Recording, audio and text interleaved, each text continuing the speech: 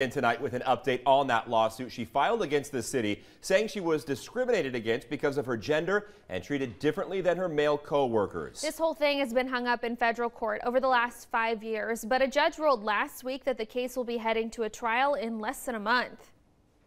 Amanda Benson says she was faced with a hostile work environment, primarily by Fire Captain Sean Mahler, and was later retaliated against for complaining about it to her superiors. She argued that Mahler constantly discouraged her and treated her differently than her male co-workers. At one point in 2014, she accuses him of telling her not to rotate onto the fire truck because, quote, typically women are less mechanically minded than men.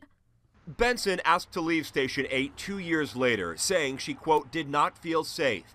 Then in 2021, she was fired after LFR says she falsely accused Mahler of walking away from her crew during a warehouse fire.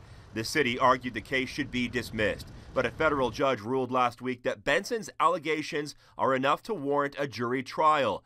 A 10-day trial on the matter is now scheduled for September 12th in Omaha.